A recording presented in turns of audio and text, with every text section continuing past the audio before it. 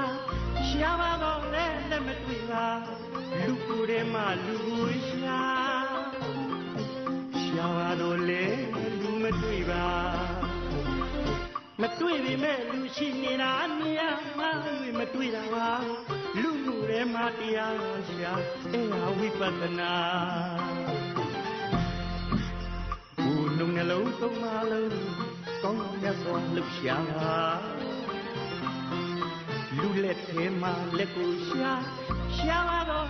လက်မတွေ့ပါလူကိုယ်ထဲမှာလူကိုရှာပါတော့လေလူမတွေ့ပါမတွေ့ပေမဲ့လူရှိနေတာနေရာမှမတွေ့တာပါလူထဲမှာတရားရှာအဲ့ဒါဝိပဿနာတီလာတွေထပ်ထပ်ဖြစ်ရင်တမာရီတီလာတမာရီတီလာတမာရီတွေထပ်ထပ်ဖြစ်ရင်ရပြီပညာရပြီပညာတီလာတမာရီပညာစုပေါင်းပြီးတော့ဘာဝနာလူမှုထဲမှာတရားရှာအဲ့ဒါဝိပဿနာကိလေသာကိလေသာကိလေသာကြီးညောစရာများတစ္ဆာအလင်းရောင်နဲ့သိကြောရမှာအစိုးမရအနတ္တလွန်ကဲမှုတနာလူလူပေါ်မှာအတ္တမြူတမှုများမရှိကြအောင်လားဝိပဿနာကြည့်စဉ်မြတ်နဲ့ဆက်ရှင်းကြပါလူမှုတွေမှာတရားရှာအဲ့ဒါဝိပဿနာ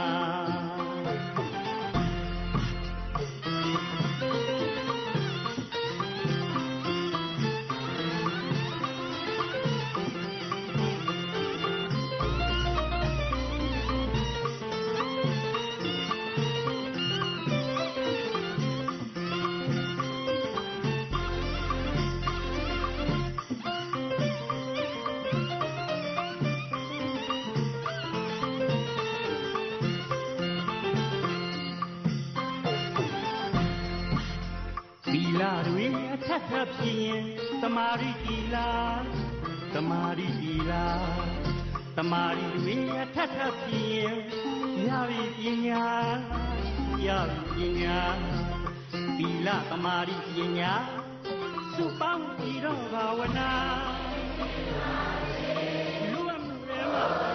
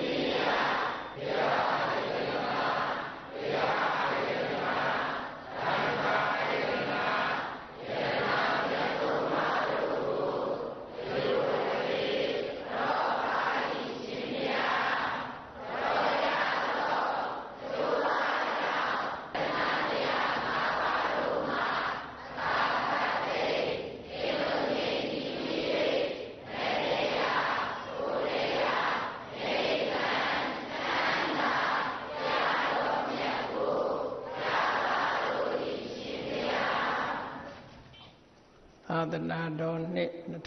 2556ခုနှစ်ကောဇာတက္ကရာ1384ခုနှစ်ကဆုံလပြည့်ကျော်9ရက်2011ခုနှစ်မေလ14ရက်ရှမ်းပြည်နယ်မြောက်ပိုင်းလာရှိုးမြို့မြို့တော်ခမ်းမအတွင်းဆင်ကျင်းပပြုလုပ်အပ်သည့်ဓမ္မမိတ်ဆွေထေရဝါဒဘုရားဘာသာသာသနာဝေယဝိဆအဖွဲ့ဒုတိယအကြိမ်ဓမ္မပူဇာသဘင်၌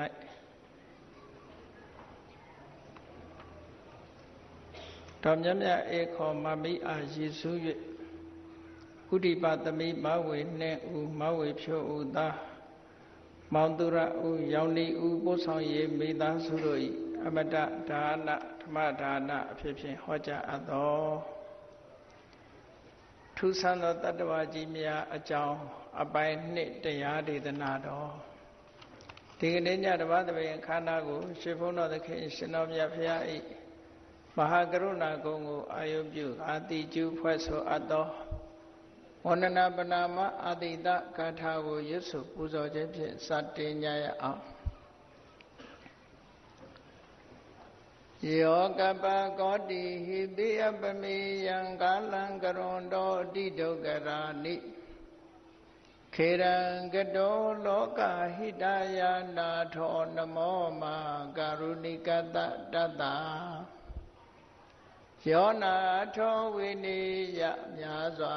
တတ္တဝါဤချမ်းသာစေပွားလိုလားတောင်းတအကုန်ပေါင်းခါသဖြင့်နာထမြညာခြင်းရှင်တော်မြတ်ဖရာသည် ကပ္ပကောတိဟိပိဂရေကဘာအရေးအတွက်တင်ချတို့ဖြင့်တော်လဲအဘေမေယံရေအတွက်တိုင်းတာဖော်ပြခြင်းငါမစွမ်းနိုင်ပါသောကာလံလေးအသိချေသိမ့်နေကဘာရှိကြသောကာလပတ်လုံးလောကဟိတယတတ္တလောကဤအကျိုးစီးပွားအလုံးကအတိဒုက္ခရာနိဥ္စာအသက်ချေလက်အင်္ဂါမေတ္တာကြီးမာသမိတာနှင့်တထာဇနီဆွန်ခြင်းကြီးဟုကျက်တိထဝယ်ငါးသွဲအစုအလုံးခဲရင်သောအမှုတို့ကိုကရောတော်ဘုရားဖြစ်ရန်ဤတန်ကြုတ်ကုတ်အထုတ်တော်မူရသည်ဖြစ်၍ခေရန်လက်ချေမျက်လုံးအသက်ဆုံးလျက်နှလုံးစိတ်ဝံကိုရောဤပင်မညင်းတို့ကတောဘဝတဏ္ဍကျိန်ဖန်များစွာရောက်တော်မူခဲ့ရရှာလိမ့်မည်မဟာကရုဏီကသောတတဝါများရင်ဝဲသားကဲ့သို့တနာချစ်ခင်မဟာကရုဏာရှင်ဖြစ်တော်မူသောတသနာတသဝိနည်းများစွာတတဝါဤချမ်းသာစီးပွားလိုလားတောင်းတအကုန်ပေါင်းခါသဖြင့်နာထမြညာထိုးရှင်တော်မြတ်ဖရာအားနမောယုတိပြောင်းပြောင်းမံကိုလျော်ဖြင့်ကရောယောကျိုးရှိခိုးခြင်းသည်အထုဘဝတုစင်စစ်မသွေဖြစ်ပါစေတည်း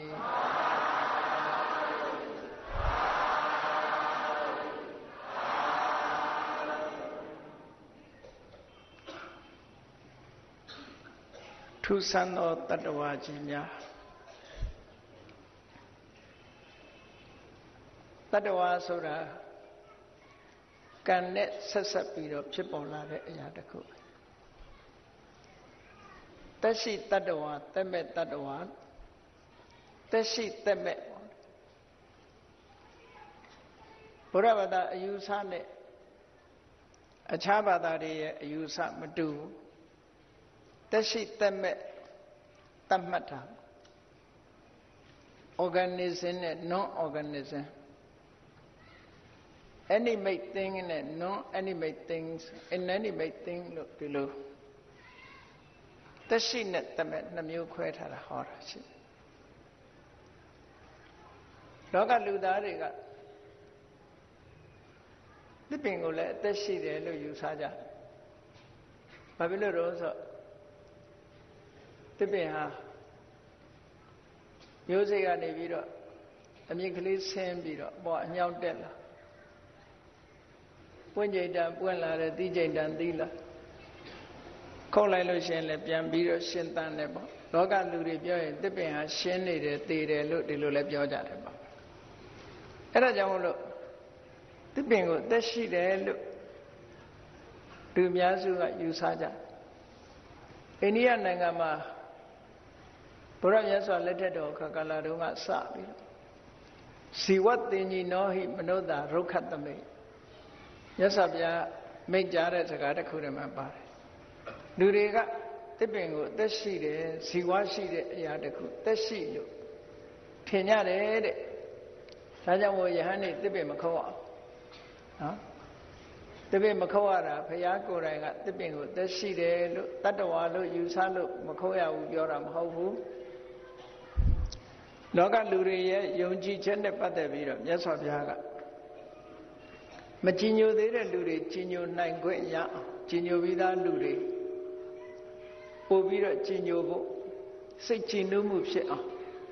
တနည်းအားဖြင့်ပြောမယ်ဆိုရင်သစ်ပင်တွေမှာမီးနေတဲ့တတ္တဝါတွေဒုက္ခမရောက်အောင်လို့ဆိုယဟန်တွေကိုသစ်ပင်မခုတ်ရအောင်ခုတ်ရင်အပြစ်အဘသိရောက်စေလို့ပြည့်ညတ်ထားတာရှိတယ်ပေါ့ဒါကသက်ရှိလို့မဟုတ်ဘူးတခြားအကြောင်းကြောင့်ပြည့်ညတ်ပေးထားတာเนาะခုခေတ်နဲ့ဆိုလို့ရှိရင်တော့တောတောင်ရေမြေတွေကိုထိမ့်သိမ်းဆောက်ရှောက်တဲ့ပတ်ဝန်းကျင်ထိမ့်သိမ်းဆောက်ရှောက်ရေးဆိုတာ ਨੇ မြတ်စွာဘုရားကယဟန်တန်ဃာတွေကိုသစ်ပင်တောတောင်တွေသစ်ပင်တွေမခေါ်ရဘူးယဟန်တွေနဲ့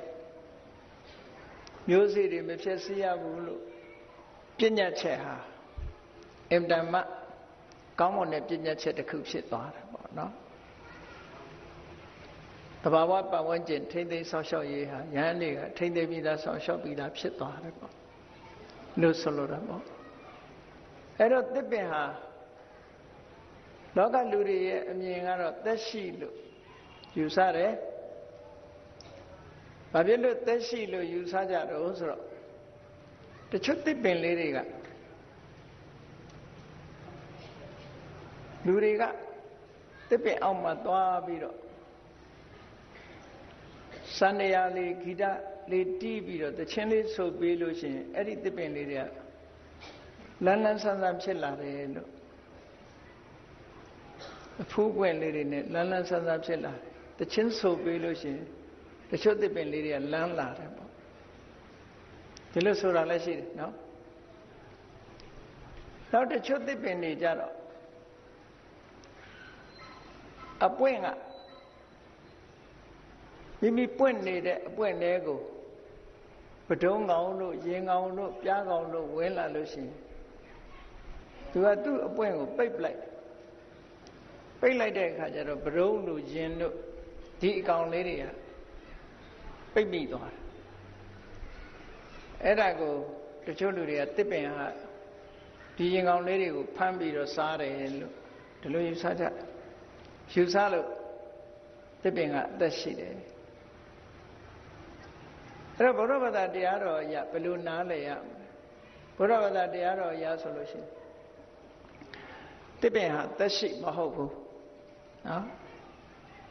သက်ရှိမဟုတ်သက်ရှိတယ်ဆိုလို့ရှိရင်အသိစိတ်ရှိရမယ်ကံရှိရမယ်ကံကြောင့်ဖြစ်တာဖြစ်ရမယ်ဒါသက်ရှိတ attva ရဲ့အင်္ဂါနှစ်ခုကကံကြောင့်ဖြစ်ရမယ်အသိစိတ်ရှိရမယ်သစ်ပင်မှာအသိစိတ်မရှိဘူးကံကြောင့်ဖြစ်တာလည်းမဟုတ်ဘူးဒီမေးခွန်းလေးတွေကနိုင်ငံသားတွေသွားတဲ့အခါဘုန်းကြီးတို့မေးခံရဘူးတဲ့ပေါ့မေးတဲ့အခါမှာခုနကသစ်ပင်အောက်မှာတခြင်းလေးဆိုပြီးတီးလုံးလေးတီးပေးတာနဲ့သစ်ပင်လေးတွေကလန်းလာတယ်ဆိုတာဘာအဓိပ္ပာယ်လဲဘယ်လိုဆက်ဆက်မှုရှိသလဲလို့ဆိုဘုရားရဲ့တရားတော်အရာပြောလို့ရှိရင်စိတ်တပစ္စယဥဒုသမုဋ္ဌာန်လို့ခေါ်တယ်ပျော်ရွှင်နေတဲ့လူရဲ့စိတ်ဓာတ်ကနေထုတ်လုပ်လိုက်တဲ့ကယ်မီကယ်တွေဥဒုတွေကသစ်ပင်ကိုသွားလန်းစေတယ်လို့ဆိုတာစိတ်ညစ်နေတဲ့လူတယောက်သစ်ပင်အောက်သွားထိုင်ရင်လည်းသစ်ပင်ကစိတ်ညစ်မှာပဲနော်ဘာလို့ဆိုသူကထွက်တဲ့ကယ်မီကယ်တွေကစိတ်ညစ်တာနော်စိတ်ညစ်တဲ့ခန္ဓာကိုယ်ကထွက်လာတဲ့ဟာအကောင်းမထွက်ဘူးလေဒါကိုလည်းပဲနိုင်ငံညာကကျန်ကျပမှန်စမ်းသပ်တဲ့လူတွေကစမ်းသပ်ကြည့်တဲ့အခါကမ္မထမ်းထိုင်နေတဲ့ပုဂ္ဂိုလ်ရဲ့အုံနောက်ရဲ့လှုပ်ရှားမှုတခြားရိုးရာတာမန်နေပြီးတော့နေတဲ့ပုဂ္ဂိုလ်ရဲ့အုံနောက်ရဲ့လှုပ်ရှားမှုကမတူဘူးတဲ့ကယ်မီကယ်ထုတ်ထားခြင်းမတူဘူးတဲ့တခြားလေးလာကြည့်လို့တရားအထုတ်နေတဲ့ပုဂ္ဂိုလ်ရဲ့ခန္ဓာကိုယ်ကထွက်တဲ့ကယ်မီကယ်တွေအုံနောက်ကထွက်လာတဲ့ဟာတွေကအတ္တမအေးချမ်းသွားစိတ်ပူပန်နေတဲ့ပုဂ္ဂိုလ်ရဲ့တဏ္ဍာကထွက်တာတွေကြတော့အဲ့လိုမဟုတ်စိတ်တပစ္စယစိတ်အကြောင်းခံတဲ့ဥဒုသမုဋ္ဌာန်နဲ့ဥဒုကြောင့်ဖြစ်တာတစ်ဆင့်ကအကြောင်းတရားလို့ပြောတာဒီလိုနားလဲရနော်တခြင်းဆိုပေးလို့သစ်ပင်ကတိလို့ပျော်လို့လမ်းတာမဟုတ်ဘူးတဲ့ဒီပုဂ္ဂိုလ်ရဲ့ဓာတ်သဘောခူးဆက်တဲ့သဘောပေါ့သူကပြောနေသည့်အတွက်ကြောင့်ဒုက္ခနာကိုယ်ကထွက်လာတဲ့လမ်းဆက်တဲ့အရာတွေကသစ်ပင်ကိုအကျိုးပြုလို့သစ်ပင်လေးကလန်းတာတဲ့ဒီလိုဆိုလို့ဒါကတစ်ခုနောက်ခုနလိုရင်ကောင်းတွေကိုအပွင့်နဲ့လာပြီးတော့ဝဲလို့အပွင့်နဲ့ဝင်လိုက်လို့ရှိရင်ရင်ကောင်းတွေပရုံးကောင်းတွေပြားကောင်းတွေကိုပိတ်ပစ်လိုက်တဲ့သစ်ပင်မျိုးကြတော့ရောလို့ဆိုဒါရင်ရဲ့ temperature ရင်ကောင်းတစ်ကောင်ရဲ့ temperature အငွေ့ကအဲ့ဒီအရွက်ကိုငုံသွားစေတတ်တယ်နော်သူ့အတိုင်းတာခုခေတ်လူတွေရှင်းပြလို့နားလဲပါတယ်မန္တလေးလက်စိတ်ကြီးရောက်တဲ့အခါကျတော့ကြည့်လေ exit ဆိုတဲ့နေရာရောက်တော့တကားကသူ့ဖွင့်သွားတာမဟုတ်လားလူရဲ့ကိုငွေ့နဲ့ဖွင့်တာလေဘယ်သူမှဖွင့်ပေးတာမဟုတ်ဘူးနောက်တစ်ခါနိုင်ငံခြားတိုင်းပြည်တွေမှာအလံပေးထားတာရှိတယ်အိမ်ထဲလူဝင်လာလို့သိအောင်လူဝင်လိုက်တာနဲ့တပြိုင်နက်လူရဲ့ကိုငွေ့ရဲ့ထိခိုက်မှုကြောင့် အခန်းထဲမှာသွားပြီးတော့ကလင်ကလင်မြည်တော့တာလူရဲ့ကိုငွေ့နေတဲ့မြည်သွားနိုင်ဒါတွေကသက်ရှိမှဖြစ်တာမှမဟုတ်တာခုခေတ်ဆိုပိုနားလဲလို့လွယ်တာပေါ့လေစိတ်ထဲကတကားကြီးဖွင့်လိုက်ပိတ်လိုက်နော်လူရဲ့ခန္ဓာကိုယ်အငွေ့နဲ့သွားတယ်ဒါတွေကအဲ့ဒါလိုပဲခုနကရင်ကောင်လေးရဲ့အငွေ့နဲ့ဒီအပွင့်ကပိတ်သွားတာအပင်ကစားတာမဟုတ်ဘူးပိတ်ပြီးသူ့ဟာသူသေသူ့ဟာသူအဲ့ထဲမှာပုတ်သွားတာဘာဝဒီလိုဆိုလို့တချို့ကယူဆကြသေးတယ်နှချီကောင်ကပိုးလောက်လန်းကိုဖမ်းပြီးတော့နှကြီးအုံထဲမှာထည့်နေတာမြင်မှုကြပါလိမ့်မယ်အဲ့ဒါကိုကြည့်ပြီးတော့နှကြီးကောင်ကသူများသားကိုကိုယ်သားလုပ်တယ်လို့တချို့ကပြောကြတယ်တကယ်ကမဟုတ်ဘူးသေးသေးချာချာကြည့်ဘူးတဲ့လူတွေကတွေ့လိမ့်မယ်ဘုန်းဘုန်းတို့တော့ငယ်ငယ်တော့သေချာကြည့်ဘူးတဲ့အဲ့ဒီနှကြီးကောင်ကမြေကြီးကလေးနဲ့အိမ်လေးလှုပ်တယ်လှုပ်ပြီးတော့သူဝင်လောက်ထွက်လောက်တဲ့အပေါက်ကလေးရောက်ပြီဆိုလို့ရှိရင်အဲ့ထက်မှသူကဥလေးချလိုက်တယ်ဥလေးချပြီးတဲ့အခါကျတော့ပိုးစိမ့်ကောင်လေးကိုခြီးပြီးတော့အဲ့ထဲကိုထည့်တာနော်အိမ်ပြက်သွားတဲ့အခါကြည့်တော့အဲ့မှာဥရှိပိုးစိမ့်ကောင်လေးတွေထည့်ပေးတဲ့သဘောကဘာလို့ဆိုရင်အစိမ့်နဲ့ထိုးထားတဲ့ပိုးစိမ့်ကောင်လေးတွေကအတော်နဲ့မသေးဘူးအဲ့ထဲမှာသူကပိတ်လိုက်တော့သူ့ရဲ့သားငယ်လေးတွေကဥလေးကပေါက်လာတဲ့အကောင်လေးကဒီပိုးစိမ့်ကောင်ရဲ့အရည်တွေကိုစားသုံးပြီးတော့အားရှိလာပြီးတော့ဒီအခွန်ကိုဖောက်ထွက်လို့ရတာအစာထည့်ပေးတဲ့သဘောပဲเนาะအစာထည့်ပေးထားတာတကယ်ကတော့ပိုးစိမ့်ကောင်ကနေပြီးတော့လက်ချီဖြစ်တာမဟုတ်ဘူးပိုးစိမ့်ကောင်တွေကဖမ်းပြီးတော့အစာအဖြစ်ထည့်ခံလိုက်ရတာတခါတလေတစ်ကောင်တည်းမကဘူးနှစ်ကောင်သုံးကောင်ထည့်တာသူတို့ကတတိထားကြည့်တဲ့လူတွေမြင်မှုပါလိမ့်မယ်ဒါဆိုလိုတာကခုနကတချင်းဆိုပေးလို့တစ်ပင်နေလန်းနာတို့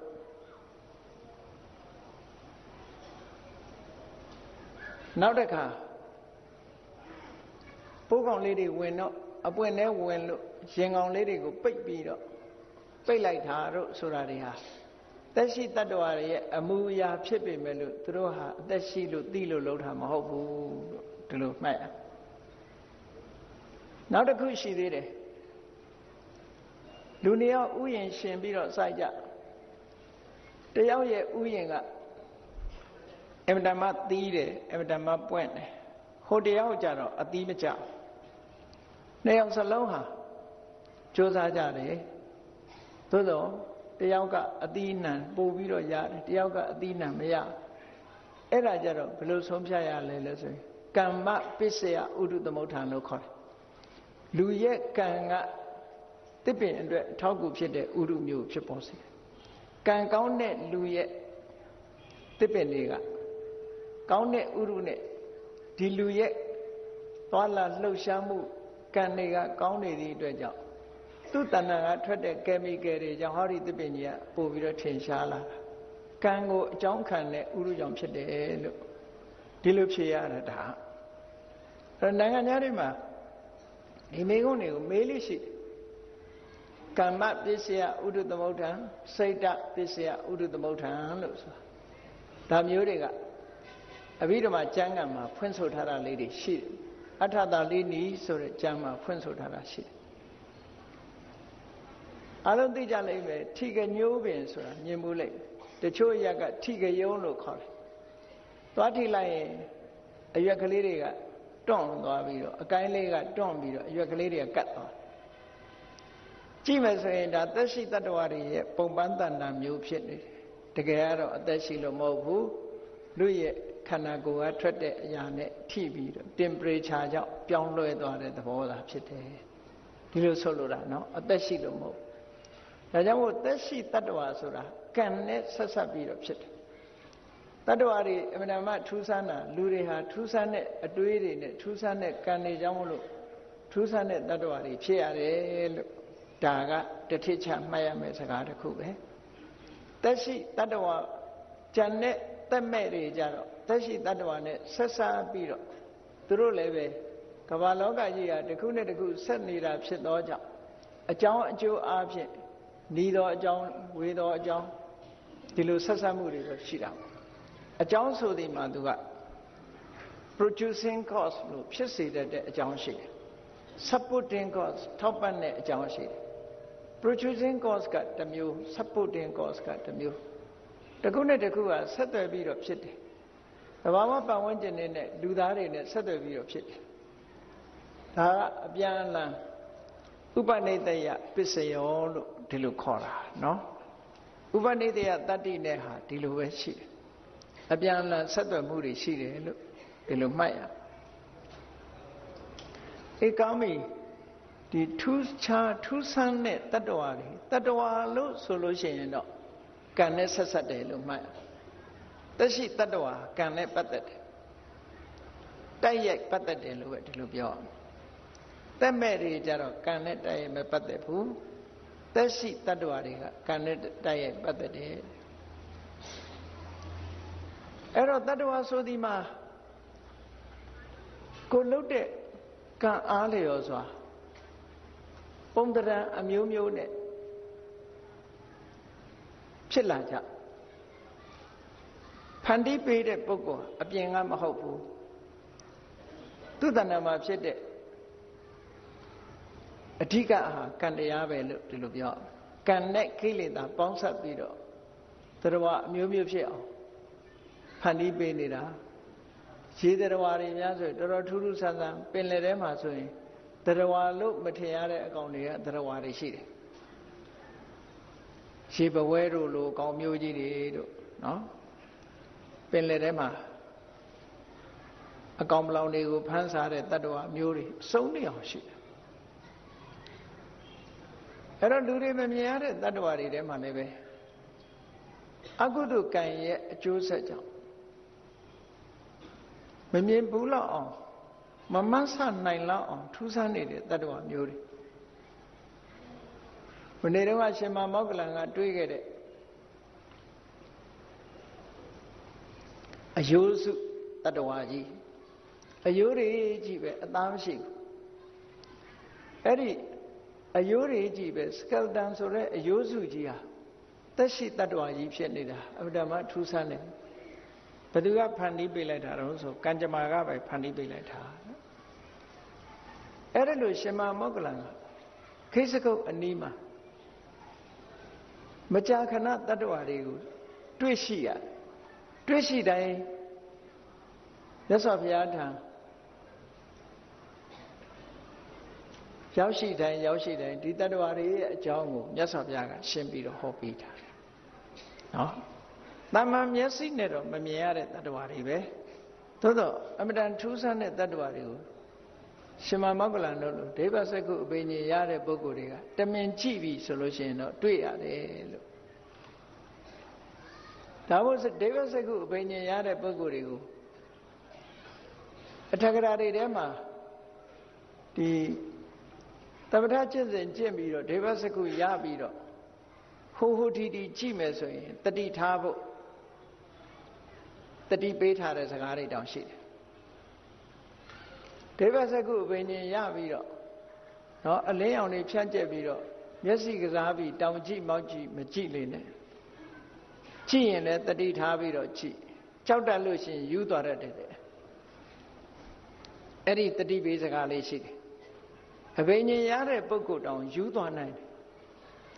အမှန်တမ်းကြောက်စရာကောင်းတဲ့တိရစ္ဆာန်ကြီးတွေဟာတရားဝါကြီးတွေဟာကိုယ့်ရဲ့မြင်ကွင်းနဲ့ရောက်လာလို့ရှိရင်လန့်ဖြန့်သွားတတ်တယ်တဲ့ဒါကြောင့်မို့ဒိဗ္ဗစက္ခုဝိညာဉ်ရတဲ့ပုဂ္ဂိုလ်တွေဟာတတိကြီးစွာထားရတယ်ဟောနို့ဆိုလို့ရှိရင်ကြောက်เสียတတ္တဝါကိုမြင်ကြောက်သွားတတ်သေးတယ်တကုရှင်ကလည်းကြောက်တာပဲဒါတော့เนาะဒေါသမကင်းသေးလို့ရှိရင်ကြောက်စိတ်ဆိုတာမကုန်ဘူးရှင်မောက္ကလန်ကတရက်ပြီးတရက်ထူးဆန်းတဲ့တတ္တဝါတွေကိုမြင်တွေ့တာပထမနေ့ကမြင်တွေ့လိုက်တာကတော့အယိုးစုတတ္တဝါကြီးကိုမြင်တွေ့တယ်အခုဒုတိယအကြိမ်မြင်တွေ့တာကြတော့ပါတော့ဆိုအသားထစ်ကြီးရဲနေတဲ့အသားထစ်ကြီးကြည့်လိုက်မယ်ဆိုရင်တတ္တဝါလို့မထင်ရဘူးအသားထုံးကြီးအသားထစ်ကြီး သို့တော့သူကလည်းကောင်းကင်ယံမှာလိမ့်နေတာဝိုင်းပြီးတော့လရတွေစွန်ရဲတွေကဝိုင်းပြီးတော့ကြီးကန်းတွေကထိုးစိတ်နေတာထိုးစိတ်နေလို့သူကအော်တာတဲ့သူအော်တဲ့အတန်ကတာမန်ပုဂ္ဂိုလ်တွေတော့မကြားဘူးဒိဗ္ဗသောတာနဲ့နားထောင်တဲ့ပုဂ္ဂိုလ်မှကြားတယ်အဲ့ဒီလိုအသားထစ်တတ္တဝါကြီးလည်းပဲသူမြင်တွေ့ကြရတယ်တဲ့မြတ်စွာဘုရားစီရောက်တော့မြတ်စွာဘုရားကဘာမိတ်ရှိတော့ဆိုဒီသားထစ်ပြိတ္တာဆိုတာတကယ်ရှိတယ်တဲ့ဘာဖြစ်လို့ဒီတတ္တဝါမျိုးကြီးဖြစ်ရတော့ဆိုတော့ဟိုဘဝတုန်းကသူကနွားသက်သမားပဲနွားတွေတတ်ပြီးတော့နှစ်ပေါင်းများစွာနွားတွေတတ်ဖြတ်ရောင်းချပြီးတော့အသားပုံကြီးကိုအမြဲတမ်းကြည့်နေတာမျက်စိထဲမှာဆွဲနေတည်တဲ့အခါကျတော့တရားတွေကိုတတ်တဲ့ဒေါသစိတ်နဲ့တည်ရသည့်ဒီအကုသိုလ်ကြောင့်တည်တဲ့အခါမှာသူငရဲမှာနှစ်ပေါင်းများစွာဖြစ်တယ်ငရဲကကံကုံလို့တေကံဤကြတော့ဘာဖြစ်ပြန်လဲဆိုတော့နွားတွေတတ်ပြီးတော့အသားတွေပုံထားတဲ့အသားပုံကြီးကိုမျက်စိကမြင်တယ်တဲ့စိတ်ထဲမှာမြင်လာတဲ့အိမ်မက်မက်တလို့မြင်လာတယ်မြင်ပါများတဲ့အရာကမြင်တတ်တာပဲလေအဲ့ဒါလို့မြင်ပြီးတော့ငရဲဘဝကသေးလာတဲ့အခါကျတော့အခုလို့သားတစ်ပြိတ္တာကြီးတစ်မျိုးလာပြီးတော့ဖြစ်ရတာတဲ့ဒါကကံကြမ္မာဆိုတာအလွန်ကြောက်စရာကောင်းတယ်နော်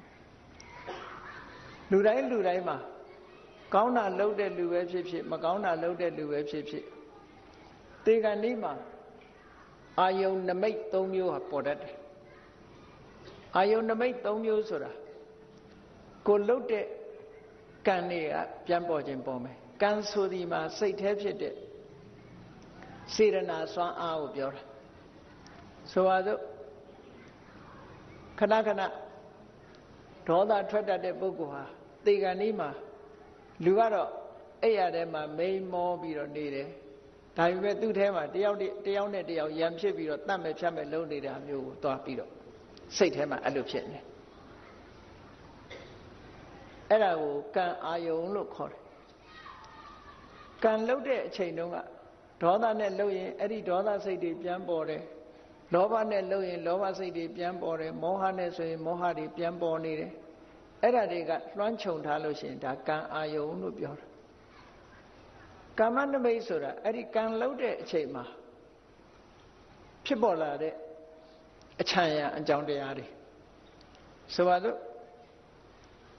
မိုးဆိုးတငါလှုပ်တယ်လို့ဆိုလို့ရှိရင်ခွေးတွေနဲ့လှန်တွေနဲ့မြားတွေနဲ့တနတ်တွေနဲ့တောထဲမှာလိုက်သားကောင်မြင်လို့လိုက်ပြီးတော့နော်လှန်နဲ့ထိုးတယ်တနတ်နဲ့ပြစ်တယ်ခွေးတွေနဲ့ဝိုင်းအောင်တယ်ဒါမျိုးတွေပြန်ပြီးတော့မြင်တာကောင်းတာလုပ်တဲ့ပုဂ္ဂိုလ်ကျတော့တရားထိုင်တယ်ဘုရားရှိခိုးတယ်နော်ဒါတွေသွားပြီးတော့တေကံဒီမှာမြင်နေတယ်တကယ်ခံစားရတယ်လို့ရှင်းပြောရရင်အိမ်မက်မက်တယ်လို့မဲ့တာ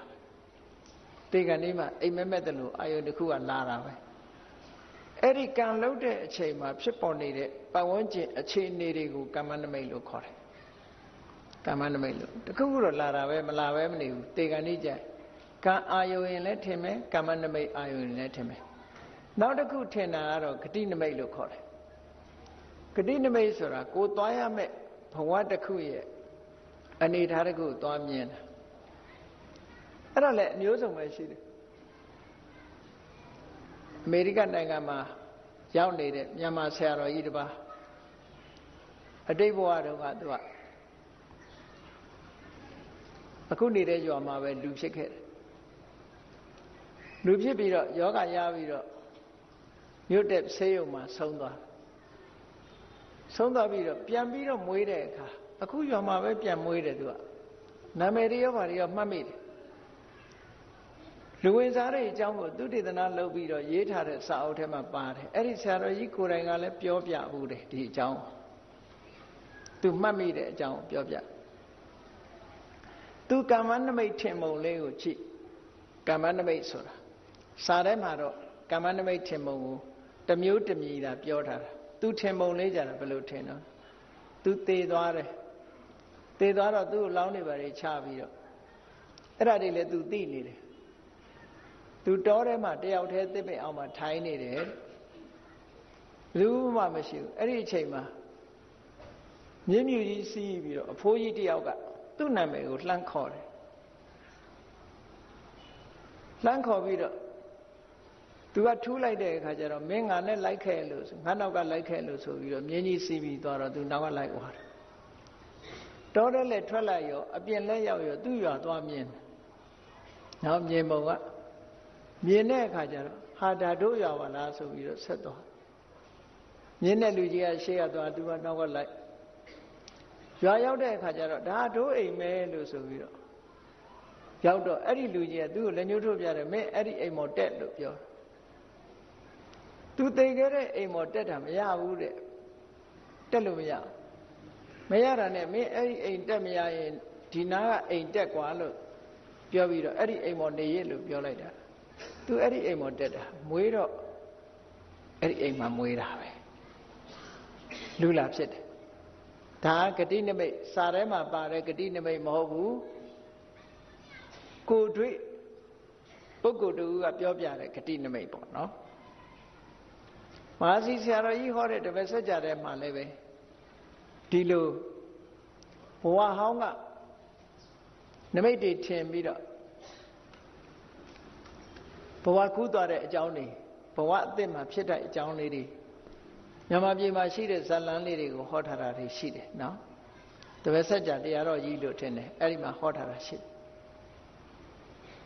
အဲ့တော့ဆိုလိုတာကဘယ်သူပဲဖြစ်ဖြစ်ဒီကနေ့အချိန်လေးမှာကံတော်၎င်းကမ္မနမိတ်တော်၎င်းဂတိနမိတ်တော်၎င်းတစ်ခုထင်တယ်တဲ့အဲ့ဒါလို့ထင်ပြီးတဲ့အချိန်မှာသေတာသေလို့ရှိရင်အဲ့ဒီနေရာသေချာပေါက်ရောက်တယ်ဒီလိုပြောတာနော်အာယုံကနေပြီးတော့တတ်မှတ်လိုက်တာတတ်မှတ်တဲ့နေရာမှာသူကသတိစိတ်ဖြစ်တော့တာကံအာယုံထင်တယ်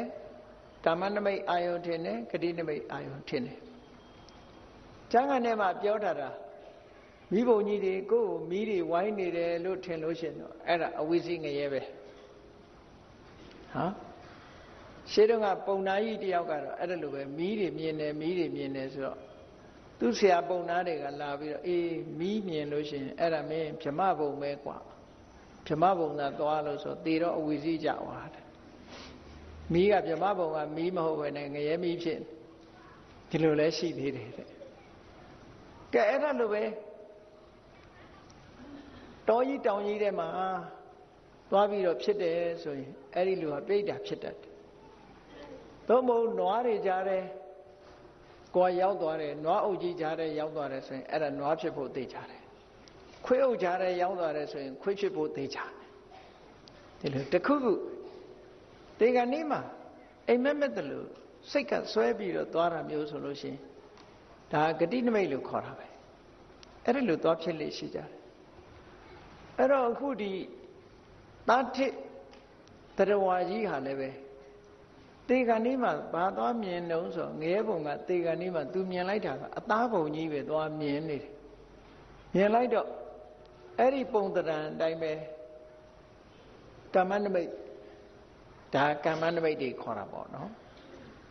တာတိကြီးကိုမြင်ပြီးတော့သေသွားတော့တာတိပြိတ္တာဖြစ်သွားတယ်သူကဒီလိုဆိုလိုတာအဗ္ဗဓမ္မတရဝါရီဆိုတာဒီအာယုန်နမိတ်တွေနဲ့ခင်းပြီးတော့မဖြစ်နိုင်ဒါကြောင့်မို့ကောင်းတဲ့အာယုန်ကောင်းတဲ့နမိတ်ကောင်းတဲ့ဂတိနမိတ်တွေရဖို့ရအတွက်ကိုယ့်ကိုခုချိန်ကလေးကပြုပြင်ထားကြမပြုပြင်လို့ရှိရင်တော့တခုခုတော့လာမှသိချတယ်ပေါ့နော်ဒီကနေ့မှာတချို့ကပြောကြသေးတယ်ကဲလူတယောက်ရှိရသွားနေတယ်နောက်ကနေတိတ်တိတ်လိပ်ပြီးတော့ဇက်ကိုဓာတ်နဲ့ဖြတ်လိုက်လို့ဘဲငနဲ့လဲသေးသွားရင်ရောအဲ့ဒီလူကနမိတ်ထင်သေးလားလို့ဆိုထင်တာပေါ့လူစိတ်ဆိုအလွန်မြန်တာလေဘလောက်ပဲမြန်မြန်ကြီးသေရင်တော့ထင်မှာပဲတေကံนี้မှာသုတိစိတ်မကြရင်ကတော့အာယုန်နမိတ်ဟာထင်တာကြည့်တယ်အကုန်လုံးထင်ပြီးတော့မှပဲဘဝတစ်ခုရောက်သွားတာနောက်တစ်ခါထူးဆန်းတဲ့တတ္တဝါကြီးတကောင်ရှင်မောက္ကလံမြင်လို့ပြောပြတာကတော့ဘာတော့ဆိုရင် အသားထုံးကြီးတဲ့ကြည့်လိုက်မယ်ဆိုလို့ရှိရင်တရားလုံးမထင်ရဘူးအသားထုံးကလေးပေါ့အခုကလည်းတခါတရံတိရစ္ဆာန်တွေအဲ့လိုမျိုးတွေရှိတယ်နော်ကြည့်လိုက်ရင်အသားထုံးကြီးလို့ထင်ရတယ်အဲ့ဒီအသားထုံးကြီး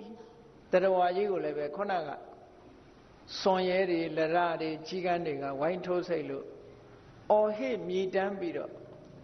ဒုက္ခရောက်နေတဲ့အကောင်ကြီးကိုသူမြင်ခဲ့တယ်တဲ့ကြည့်လိုက်တော့အသားထုံးကြီးပဲအဲ့ဒီအသားရကြီးကိုမြင်တာမြတ်စွာဘုရားရောက်တဲ့အခါကျတော့မြတ်စွာဘုရားကဒီတရားကြီးဟာတဲ့ရှေးတုန်းကလူဖြစ်တုန်းကသူကဘာလုပ်ခဲ့တော့ဆိုတော့ငှက်တွေကိုတတ်ပြီးတော့ရောင်းတဲ့ကြက်တွေငှက်တွေကိုတတ်ပြီးတော့ရောင်းတဲ့လူဖြစ်ခဲ့တယ်ကြက်ငှက်တွေဆိုတာတတ်ပြီးလို့ရှိရင်သူကခေါင်းတွေဖြတ်ခြေထောက်တွေဖြတ်အတောင်တွေလှုပ်ဆိုအတုံးလှုပ်ထားတာကိုအဲ့ဒါကိုမျက်စိတွေကမြင်နေပြီးတော့ငရဲကိုနှစ်ပေါင်းများစွာခံရပြီးတော့အဲ့ဒီအကျိုးဆက်အနေနဲ့လာပြီးတော့သာဒစ်ပြိတ္တာဆိုတာလာဖြစ်တယ်တဲ့အသားတုံးပြိတ္တာလာဖြစ်တယ်ဒီလိုဟောတာဟောနောက်တစ်ခုကျတော့ဘာမြင်မြန်နှုံးလို့ဆိုတော့ကောင်းကင်ယံမှာသွားနေတဲ့လူသားတယောက်လူပဲတစေတို့ဘာလို့ဆိုတာဒီခါလေးလူပုံစံနဲ့ပဲပြတာပဲလေလူတယောက်တဲ့ဒါပေမဲ့အဲ့ဒီလူကအပေါ်ကအရေခွန်မပါဘူးเนาะအရေလန်သွားလို့ရဲနေတယ်လို့ပဲဒီကိုယ်လုံးကရဲနေအပေါ်ကအရေအုပ်ထားတာမရှိဘူးအမွှေးတွေပါတယ်မရှိလူနီကြီးမြင်မှုကြပါလိမ့်မယ်အဲ့ဒါမျိုးနေမှာပေါ့เนาะတွေ့ရဲတန်ရဲနဲ့လူနီကြီးအပေါ်ကအရေခွန်မပါဘူးအရေမပါတဲ့တရားကြီးတစ်ကောင်ကိုမြင်ရတယ်တဲ့မြင်တဲ့အခါကျတော့မြတ်စွာဘုရားရောက်တော့ထံရောက်တော့မေးတော့အေးဒီတတ္တဝါဟာဟုတ်ရှေးတုန်းကရှေးဘဝတုန်းကသိုးတွေကိုတတ်ခဲ့တဲ့အကောင်ဖြစ်တယ်စိတ်တွေသိုးတွေကိုတတ်ပြီးတော့ရောင်းခဲ့တဲ့လူတစ်ယောက်ဖြစ်တယ်နော်သိုးတတ်သမားစိတ်တတ်သမားဘာလို့တော့ဆိုရင် तू ကသိုးတွေစိတ်တွေတတ်ပြီးတဲ့အခါကျတော့အရေခွန်တွေခွာပြစ်တာ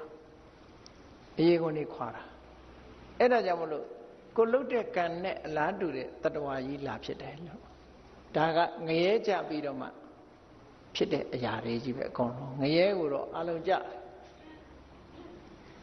နောက်တစ်ခါကျတော့နောက်တစ်ခါတွေ့တဲ့တတ္တဝါကဘယ်လိုတတ္တဝါတော့ဆိုသူ့ရဲ့အမွှေးတွေကဓမြောင်နေပေါ့ရှေးတုန်းကတော့တန်လျက်ခေါ်တာပေါ့နော်အမွှေးတွေကဓမြောင်ကြီးလိုပဲတဲ့ဒီကိုယ်လုံးကအမွှေးတွေကဓမြောင်လိုအမွှေးတွေနဲ့အဲ့ဒီဓမြောင်လိုအမွှေးတွေကကျွတ်ပြီးတော့ဒုက္ခနာကိုပဲပြန်ဆိုင်နေတယ်အဲ့ဒီတတ္တဝါကြီးကဆင်းရဲနဲ့တခါတည်းအော်ဟစ်နေတာကိုလည်းပဲတွေ့ရတယ်အဲ့ဒါမြင်တော့မြတ်စွာဘုရားစီလျှောက်တော့ဒီတတ္တဝါဟာဟိုဘဝတုန်းကဝက်တွေကိုဓာတ်နဲ့ခုတ်တတ်ခဲ့တဲ့တတ္တဝါဖြစ်ခဲ့တယ်ပေါ့အဲ့ဒီလိုဝက်တတ္တမဖြစ်ခဲ့သည့်အတွက်ကြောင့်အပင်ငရဲကြပြီးတော့နောက်ဆုံးမှာကိုလှုပ်တဲ့ကံအတိုင်းလာပြီးတော့ဒီလိုအပြစ်ကိုခံရတယ်လို့မြတ်စွာဘုရားကဒီလိုဟောဖြေပေးထားတယ်နော်နောက်တစ်ခါ6ခုမြောက်မြင်တဲ့တတ္တဝါကြတော့တတ္တိလောမတဲ့လူတယောက်ကောင်းကင်ယံမှာသူ့ရဲ့ကိုယ်ကအမွှေးတွေပေါက်အဲ့ဒီအမွှေးတွေကလှန်နေပဲတဲ့အကုန်လုံးလှန်အမွှေးတွေပေါက်အဲ့ဒီလှန်အမွှေးတွေပေါက်နေတဲ့တတ္တဝါလဲဒီလှန်ကြီးတွေကကျွတ်ထွက်ပြီးတော့သူ့ပေါ်ပြန်ပြီးစူးဝင်နေတာကိုအော်ဟစ်ညင်းညူပြီးတော့ငိုကြွေးနေတာကိုမြင်ရတယ်တဲ့အဲ့ဒီတတ္တဝါကိုမြတ်စွာဘုရားစီမေးတဲ့အခါကျတော့မြတ်စွာဘုရားကဒီလှန်နဲ့လှန်အမွှေးတွေပေါက်နေတဲ့တတ္တဝါကြီးဟာသူ့ကိုယ်သူလှန်နေစူးခံနေရတဲ့တတ္တဝါကြီးဟာဟိုး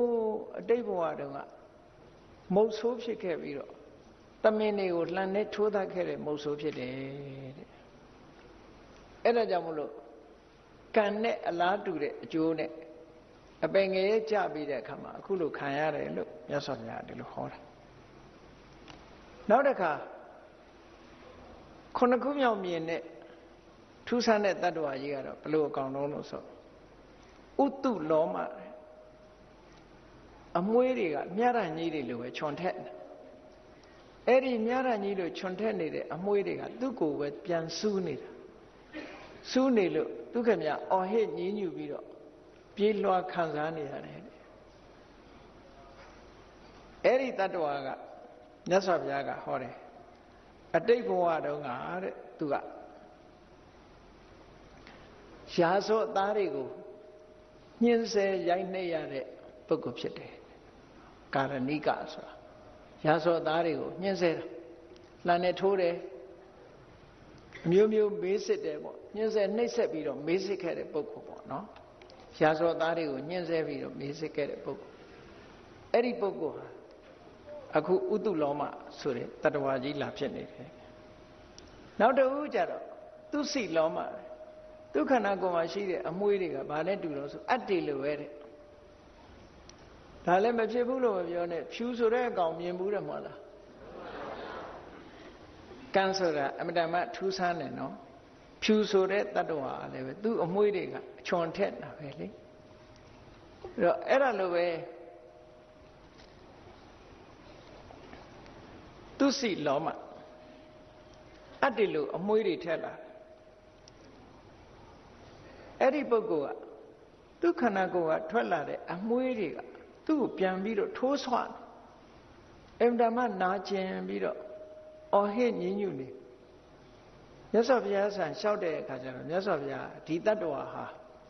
တစ်ချိန်တုန်းကဆင်နေမြင်းတွေကိုသင်္นานပေးတဲ့ဆရာဖြစ်ခဲ့တယ်တဲ့လှန်နဲ့ထိုးမြင်းတွေထိုးစူးချွန်နဲ့ထိုးပြီးတော့ဆင်နေမြင်းတွေကိုဆုံးမခဲ့တဲ့ပုဂ္ဂိုလ်တဲ့အဲ့ဒီတိုင်သူဟာပြန်ခံစားရတယ်ပေါ့နော်ဒီလိုဆုံးလို့တယ်နောက်တစ်ခါအဲ့ဒါလိုပဲအမွှေးရှိတဲ့သရဝါတူကိုမြင်ရပြန်သူကြတော့ထူးဆန်းတယ်ဘယ်လိုထူးဆန်းတော့ဆိုသူ့အမွှေးတွေကအဲ့လိုဖြစ်နေတဲ့အမွှေးတွေကဘာလို့တုံဆိုရင်ခေါင်းပေါ်ကအမွှေးကစိုက်ဝင်သွားပြီးတော့ပါးစပ်ပေါက်ကထွက်တယ်ပါးစပ်ပေါက်ကထွက်ပြီးတော့ဘယ်သွားတော့ဆိုရင်ဘတ်ကိုသွားဝင်သွားပြန်တယ်ပါးစပ်ကဝင်ပြီးတော့ရင်ဘတ်ကိုထွက်တယ်ရှင်ဘတ်ကနေဝင်ပြီးတော့ဘိုက်ကိုသွားထွက်တယ်ဘိုက်ကနေဝင်ပြီးတော့ပေါင်သွားထွက်တယ်ပေါင်ကနေဝင်ပြီးတော့မှခြေစလုံးဒုစစ်ကနေပြီးတော့ခြေထောက်သွားထွက်ဆိုလိုတာကအချုပ်နေတယ်လို့ပဲသူကနော်အမွှေးတွေကပြေးပြီးတော့ဒုက္ခနာကိုယ်ထဲမှာအဲ့လိုစူးဝင်ပြီးတော့ဟိုစူးလိုက်ဒီစူးလိုက်နဲ့အဲ့ဒါချုပ်အဲ့နဲ့ချုပ်နေတယ်လို့ပဲဒုက္ခနာကိုယ်ကအမွှေးတွေကသူ့ကိုညှင်းဆဲနေတယ်အဲ့ဒီတတ္တဝါကိုမြင်တဲ့အခါကျတော့မြတ်စွာဘုရားကဘာပြောတော့ဆိုဒီလူကတဲ့ဟိုဘဝတုန်းကဂုံးတိုက်ခဲ့တဲ့လူတယောက်ဖြစ်ခဲ့တယ်ဟိုလူနဲ့မတည့်အောင်ဂုံးတိုက်ဒီလူနဲ့မတည့်အောင်ဂုံးတိုက်တဲ့နေတဲ့လူတွေမတည့်အောင်လိုက်လောက်တယ်အဲ့ဒီအကုသိုလ်ကံကြောင့်မို့လို့သူဟာဒီတတ္တဝါမျိုးဖြစ်တာ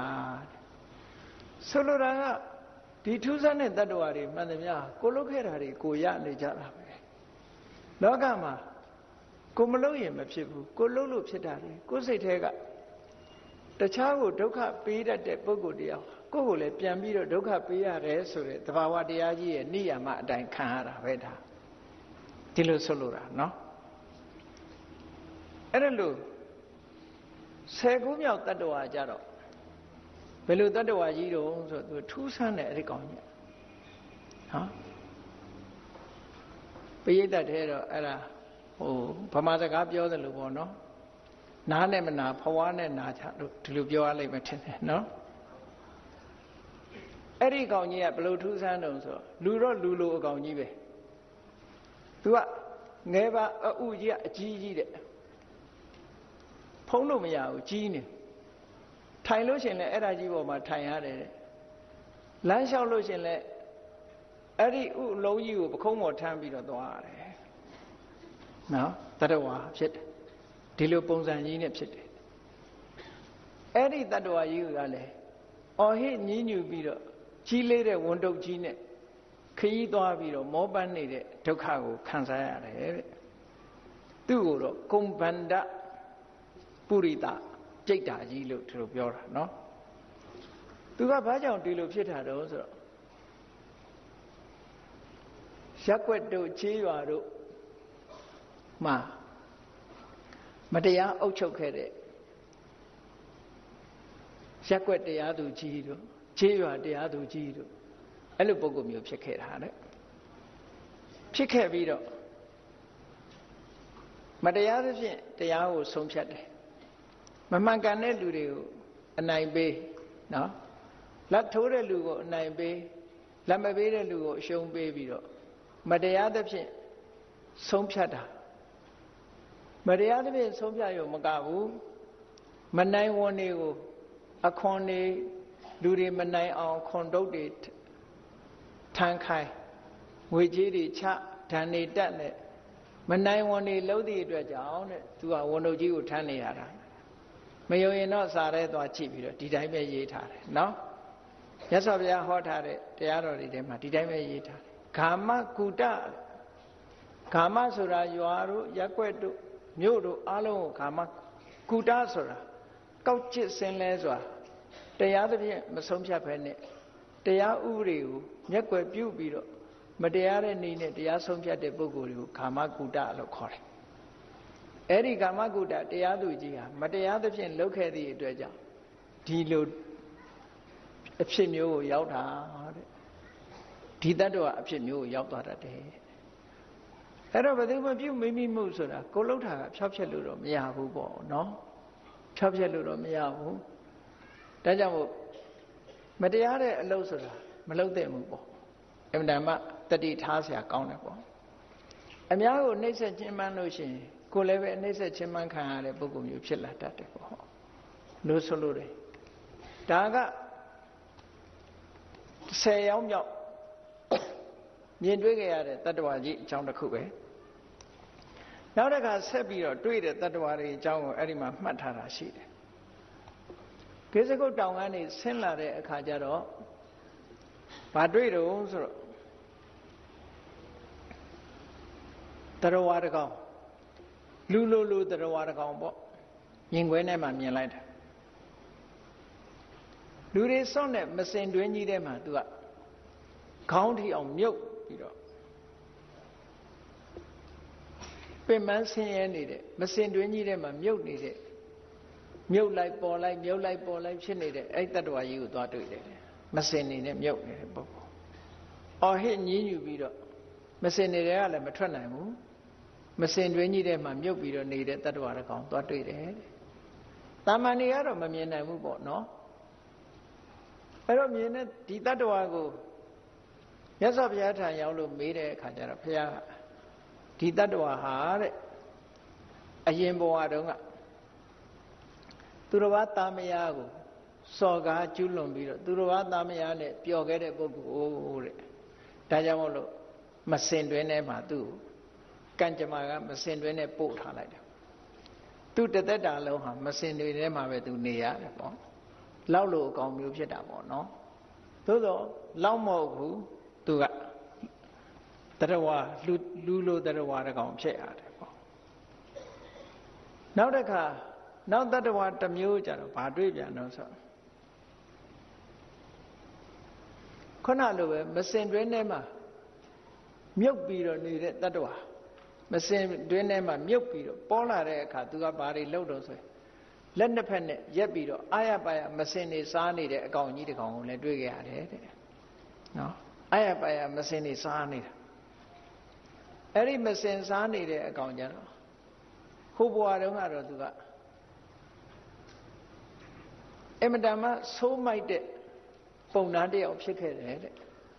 သာသနာကိုမကြည်ညိုတဲ့ပုံနာတယောက်ယဟန်တန်ဃာတွေကိုပင့်ပြီးတဲ့အခါဘာလုပ်တုံဆိုတော့အိမ်မှာမစင်တွင်းတွေကိုဖွင့်ပြပြီးတော့ဒါတွေကိုစားကြဆိုပြီးတော့မစင်တွင်းတွေနဲ့မစင်တွင်းတွေပြပြီးတော့စားခိုင်းတာတဲ့ဒါတွေဝအောင်စားကြဒါတွေဝအောင်စားကြနဲ့ဆိုပြီးတော့အဲ့ဒါလို့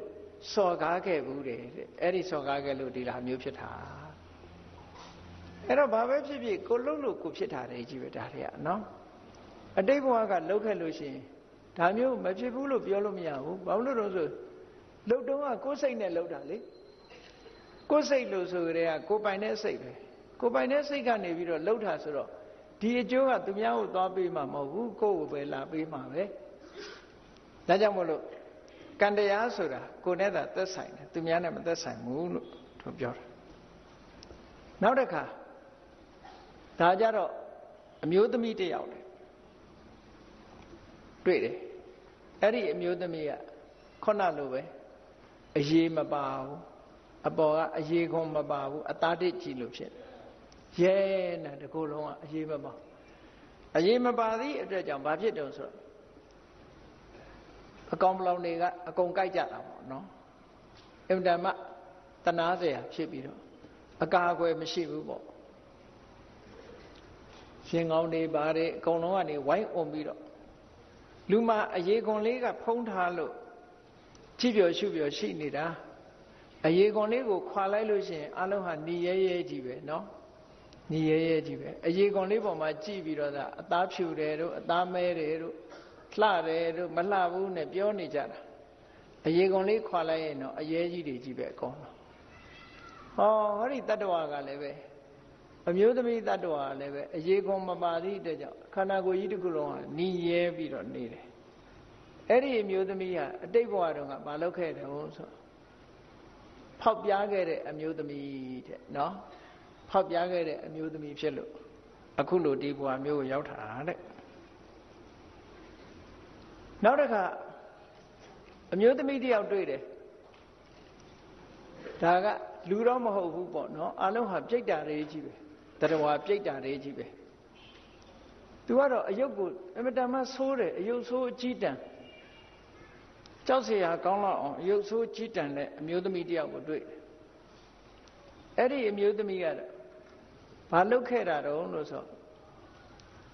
အတိတ်ဘဝတုန်းကသူကနတ်ကတော်လုပ်ခဲ့နတ်ကတော်လုပ်ပြီးတော့လူတွေကိုမမှန်မကန်ဟောပြောပြီးတော့နော်နတ်ဟောစားပြီးတော့စားလာတာတဲ့စားထဲမှာဒီတိုင်းပဲပါတာပဲနော်အိခဏိကာတဲ့ဒီလိုဟောပြောပြီးတော့လုပ်ခဲ့လို့ဒီဘဝမျိုးကိုရောက်တာတဲ့ဒါဟုတ်မဟုတ်ကိုယ့်အကိုပဲကြည့်ပေါ့မှန်မှန်ကန်ကန်လားမမှန်မကန်လားဆိုတာတော့နော်နောက်တစ်ခါအမျိုးသမီးတယောက်တွေ့တယ်အဲ့ဒီအမျိုးသမီးတယောက်ကတော့တနာเสียအမတမကောင်းတယ်သူ့တကူလုံးကိုမိကြီးခဲတွေနဲ့အပေါ်ကနေတွန်ချအောက်ကနေတွန်ချဘေးကလည်းမိကြီးခဲတွေအောက်ကလည်းမိကြီးခဲတွေပူလို့လောင်လို့အောနေတာမိကြီးခဲတွေကသူ့မှာဝိုင်းအောင်အဲ့ဒီအမျိုးသမီးတွေ့တဲ့အခါကျတော့ဒီတတ္တဝါကြီးအကြောင်းကိုမြတ်စွာဘုရားကိုမေးတဲ့အခါကျတော့မြတ်စွာဘုရားဖြေတယ်ဒီအမျိုးသမီးဟာတဲ့ကာလိန်ကတင်းကမိဖုရားဖြစ်ခဲ့တယ်တဲ့အဲ့ဒီလိုမိဖုရားဖြစ်တာသူနဲ့တို့ခေါ်တာပေါ့နော်ခုခေတ်ဆိုလို့ရှိရင်မရေပြိုင်ပေါ့ဘယင်းနေဆိုတာမိဖုရားများတယ်လေမိဖုရားများတော့ဘယင်းကသူ့ရဲ့အငယ်အနှောင်းကိုဦးစားပေးတဲ့အခါကျတော့မနာလိုမရှုစိတ်ဖြစ်ပြီးတော့မိဟုတ်ခင်းနဲ့သူခန္ဓာကိုယ်ပေါ်လောင်းပစ်ခဲ့တယ်နော်ဆောင်းရသည်မှာမီးလုံနေရင်ကနေမီးဟုတ်ခင်းနဲ့အဲ့ဒီအမျိုးသမီးပေါ်မှာလောင်းလိုက်တယ်တဲ့အဲ့ဒီမိဖုရားကြီးကဒါကြောင့်မို့လို့ဒီအကုသိုလ်ကံကြောင့်သူ့ပေါ်မှာဒီမိကြီးခဲတွေလောင်းချခံနေရလောင်းချခံနေရအဲ့ဒီဒုက္ခကိုသူခံစားရတယ်နောက်တစ်ခါကျတော့ဘာတတ္တဝါမျိုးသွားတွေ့တော့ဆိုခေါင်းမပါတဲ့တတ္တဝါကြီးလူတယောက်သွားတွေ့ပြန်အဲ့ဒီတတ္တဝါခေါင်းမပါပုံစံကတော့လူပုံပဲဒါပေမဲ့ခေါင်းမပါခေါင်းပြတ်ကြီးပေါ့အဲ့ဒီခေါင်းပြတ်ကြီးကိုသွားပြီးတော့တွေ့တယ်ခေါင်းပြတ်ကြီးကဒါဖြင့်ခေါင်းပြတ်နေတော့မျက်လုံးတို့ပါးစပ်တို့ကဘယ်မှာရှိတုံးဆိုရင်ပတ်မှာရှိတယ်နော်ပစုံလုံးလိုနေမှာပါနော်ရင်ပတ်မှာအဲ့ဒီမျက်လုံးတို့ပါးစပ်တို့ကသွားပေါက်ဘာဖြစ်လို့ तू ကခေါင်းမပါတာတုံးဆိုတော့ तू အတိတ်ဘဝတုန်းက तू ဘာတွေလုပ်ခဲ့တာတုံးဆိုသေရန်ကြတဲ့ရာဇော့သားတွေကို तू ကခေါင်းဖြတ်ပြီးတော့တတ်ရှေ့ခေတ်ကခေါင်းဖြတ်တတ်စေလို့အမိန့်ချတဲ့အခါမှာ तू ကခေါင်းဖြတ်ပြီးတော့တတ်ခဲ့တဲ့လူတဲ့ဒါကြောင့်မို့လို့ ခေါင်းသူများကောင်းနေဖြတ်ပါများတော့ကိုယ်လည်းခေါင်းမပါတော့အဲ့ဒါလည်းကြောက်เสียကောင်းတယ်နော်သူများကောင်းဖြတ်ပါများတဲ့အခါကျတော့ကိုယ်ခေါင်းမပါလောက်အဲ့တော့ငါးကောင်းဖြတ်တာတို့ဘာလို့လဲကြောက်เสียပဲပေါ့ခေါင်းတော့မဖြတ်ချင်ကြောက်เสียပဲနော်အဲ့ဒါလို့ထူးဆန်းတဲ့တ attva တွေဟာမှတ်တမ်းတင်ထားတာရှိတယ်ဟောနောက်တစ်ခါကျတော့ဘာတွေမြင်တော့ဆိုဒီတစ်ခါတော့ဘုန်းကြီးတွေအလှည့်ရောက်လာဘုန်းကြီးတွေအလှည့်ရောက်လာဘိက္ခုတဲ့ဘိက္ခုနီတဲ့ဘိက္ခုနီမဝတ်ခင်ကြိုတင်ပြီးတော့ကျင့်ရတာသိက္ခမံလို့ခေါ်တယ်နော်ရှေးခေတ်ကခုတော့မရှိတော့ပြီးတော့တာမဏေရကိုရင်တာမဏေရီကိုရင်အမျိုးသမီးကိုရင်ရှေးတုန်းကသရင်သုံးပေါင်း5ဦးလို့ခေါ်တယ်ယဟန်တဲ့နော်အမျိုးသမီးယဟန်မအမျိုးသမီးသိက္ခမာနအမျိုးသားတာမဏေအမျိုးသမီးတာမဏေရီလို့ကတ္တဗဘုရားလက်ထက်တုန်းကယဟန်ကလည်းယဟန်ပြီးသားမနေခဲ့ဘူးဘိက္ခုနီကလည်းဘိက္ခုနီမအကျင့်နေမကျင့်ဘူးသိက္ခမံကလည်းသိက္ခမံပြီးမနေဘူးတာမဏေကိုရင်မတွေကလည်း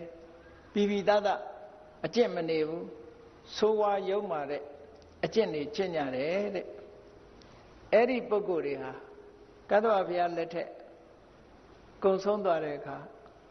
ငရဲကြပြီးတော့နောက်ဆုံးမှာဒီပြိတ္တာတွေလာဖြစ်တာ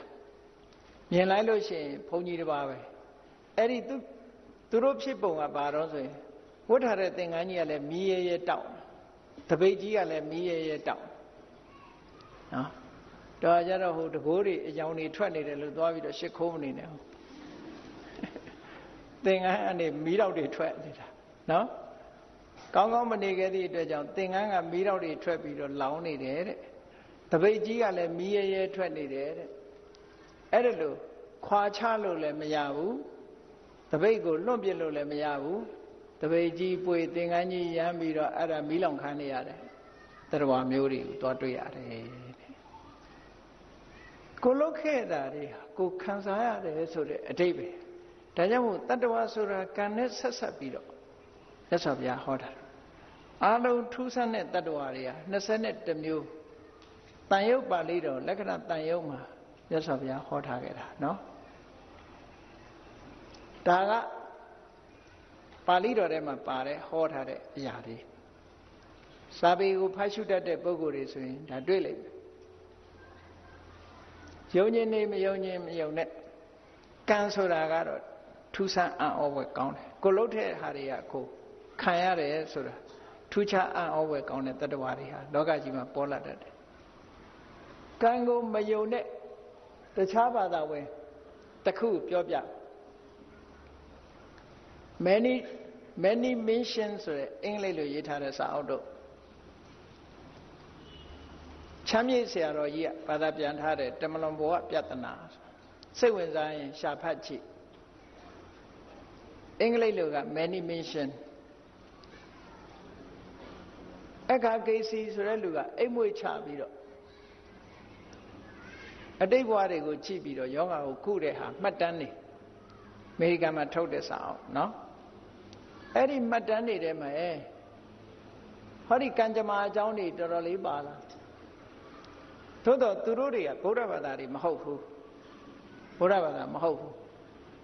ကံကံရဲ့အကျိုးကိုပြောတဲ့လူတွေမဟုတ်ဘူးတမလွန်ဘဝဆိုတာကိုမယုံတဲ့လူတွေမဟုတ်ဘူးဘုရားသခင်ရဲ့အမိန့်တော်ကိုမျှော်လင့်ပြီးတော့ဘုရားသခင်ကသာဝရကောင်းကင်ဘုံခေါ်မလားသာဝရငရဲပို့မလားအဲ့ဒီဆုံးဖြတ်ချက်ကိုစောင့်နေတဲ့လူမျိုးတွေသို့တော့သူတို့ပြောလိုက်တဲ့စကားတွေကဗုဒ္ဓဘာသာဟောထားတဲ့ဘုရားဟောတဲ့ကံကြမ္မာဆိုတာကိုတွားပြီးတော့တွေ့ရတယ်ဟာအဲ့ဒီလိုပြောတာဟာသူကအိမ်မွေ့ချထားတော့အိတ်နေတော့ပြောတဲ့စကားတွေအိတ်နေတော့ပြောတာအမျိုးသမီးတယောက်ဟာအောက်ပိုင်းသေးတယ်လို့ဖြစ်ပြီးတော့ဝိချရနဲ့သွားနေရတဲ့အခါဆေကုသဖို့အဲ့ဒီလူစီရောက်လာတဲ့အခါအိမ်မွေ့ချပြီးတော့ကြည့်တယ်မေးတယ်ပေါ့ဒီမျိုးသမီးဘာဖြစ်တာလဲဘာကုကမှာဘာဆေးလောက်ရမှာလဲဆို အဲ့မှာသူပြောတဲ့အကြောင်းအရာတစ်ခုကဘာတော့ဆိုရင်မှတ်မိသလောက်ပြန်ပြောရမယ်ဆိုရင်ဒီတတ္တဝါဟာတဲ့သူကအသုံးကတတ္တဝါလို့ပဲသုံးတယ်နော်ဒီတတ္တဝါဟာလွန်ခဲ့တဲ့9ဘဝတုန်းကတဲ့ရောမနိုင်ငံရောမအင်ပါယာကြီးမှာခရစ်ယာန်တွေကိုရှင်သေးစာကျွေးတဲ့သမိုင်းစာရှိတယ်နော်အဲ့ထဲကိုပြစ်ချပြီးရှင်သေးစာကျွေးတာအဲ့လိုရဲဆက်ဆက်လုပ်ခဲ့တာတွေရှိတယ်အဲ့သမိုင်းမှာကမ္ဘာသမိုင်းဖတ်ဖူးတဲ့ပုဂ္ဂိုလ်တွေတွေ့လိမ့်မယ်လွန်ခဲ့တဲ့9ဘဝကတဲ့ရောမနိုင်ငံကြီးမှာအဲ့ဒီဖန်ဆီးထားတဲ့လူတွေကိုရှင်သေးတွေလောင်ထားတဲ့ထောင်ကြီးတဲကိုပြစ်ထည့်ပြီးတော့ရှင်သေးတွေကနေပြီးတော့သူတို့ကိုကိုက်တတ်တယ်ပေါ့နော်အဲ့ဒါတွေကိုကြည့်တဲ့ထဲမှာဒီအမျိုးသမီးကလူတယောက်ကိုအဲ့ဒီရှင်သေးကထွက်လာပြီးတော့ပုတ်ပြီးတော့ကိုက်တဲ့အခါမှာအဲ့ဒီလူကလဲကျသွားတာကိုကြည့်ပြီးတော့အဲ့ဒီအမျိုးသမီးကလက်ခုပ်လက်ဝါးတီးပြီးတော့ရည်ခဲ့တယ်တဲ့သဘောတွေကျခဲ့တယ်အဲ့ဒီအမျိုးသမီးကလွန်ခဲ့တဲ့9ဘဝတုန်းကအဲ့ဒီပြစ်မှုကိုကျူးလွန်ခဲ့လို့ဒီဘဝမှာအောက်ပိုင်းသိသွားတာတဲ့ဟောသူဟောတာဒါဗုဒ္ဓဘာသာဟောတဲ့ဟာမဟုတ်ဘူးเนาะအိမ်မွေထဲမှာအိမ်မွေချပြီးတော့ပြောလို့ထွက်လာတဲ့စကားတစ်ခုအဲ့တော့ဗုဒ္ဓဘာသာရဲ့မြတ်စွာဘုရားဟောထားတဲ့ကံတရားဆိုတာဒါပဲပေါ့ဒါကြောင့်မလို့တရားချက်ခင်သူတော်စင်ပြိဿပေါင်းတို့လက္ခဏာတန်ရုံမှာလာရှိတဲ့ထူးဆန်းတဲ့တတ္တဝါ21မျိုးအဲ့ဒီ21မျိုးသောတတ္တဝါတွေနော်နံပါတ်1ကအယောစုတတ္တဝါကြီးအယောစုတတ္တဝါကြီးနံပါတ်2ကတာတိတတ္တဝါကြီးနံပါတ်3ကအသားထုံးတတ္တဝါကြီးနံပါတ်4ကအရေးမပါတဲ့အရေးဖုံးလွှမ်းထားခြင်းမရှိတဲ့အမျိုးသားတတ္တဝါကြီးနံပါတ်4ကတန်လျက်အမွှေးပေါက်နေတဲ့တတ္တဝါကြီးနံပါတ်6က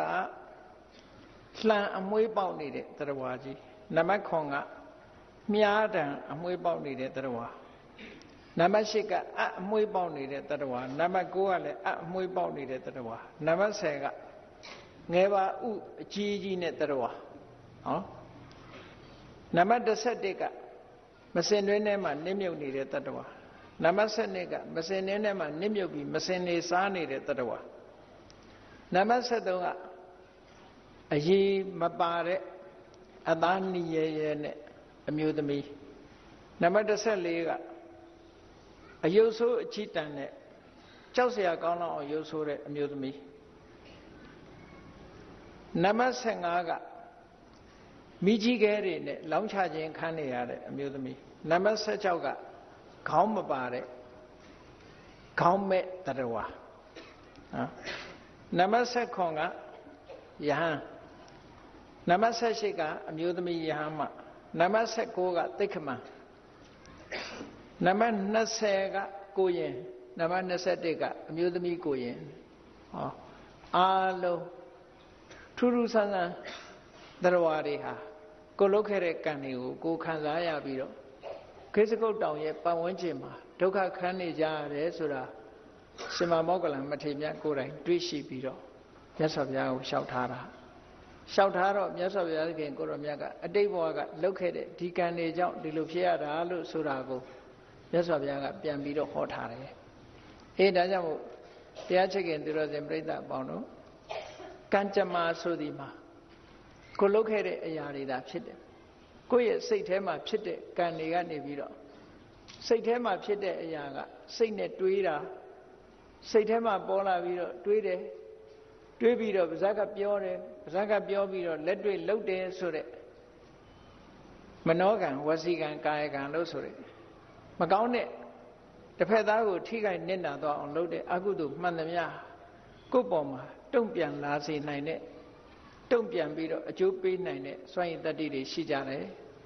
မကောင်းတာတွေလုပ်ရင်မကောင်းတဲ့အကျိုးတွေတုံ့ပြန်လာတယ်လို့ကောင်းတာလုပ်ရင်လည်းကောင်းတဲ့အကျိုးတွေတုံ့ပြန်လာတယ်ကံဟာအဆိုးကြီးမဟုတ်ဘူးအကောင်းလည်းရှိတယ်အဆိုးလည်းရှိတယ်ဒါကြောင့်မို့ကောင်းတဲ့ကံကို ဆောင်ရွက်လုပ်ကိုင်ကြပြီးတော့မကောင်းတဲ့ကံကိုရှောင်ရှားမှတို့တွေဟာနိဗ္ဗာန်မရမီစัจ जा တန်တရားခီးသွားတဲ့အခါမှာလည်းပဲမကောင်းတဲ့ကံတွေရဲ့အကျိုးပေးမှုကတတ္တရာရမယ်လို့ကိုယ်စီသဘောကျပြီးတော့ကိုလို့သမျှကိုခံကြရတာကိုလို့တဲ့ကုသိုလ်ကံလည်းကိုဆံကြရမှာဆိုတာကိုသိပြီးကံတရားပေါ်မှာအလေးထားပြီးတော့မိမိကိုကံကောင်းအောင်ကြိုးစားအားထုတ်နိုင်ကြပါစေကုန်သတည်း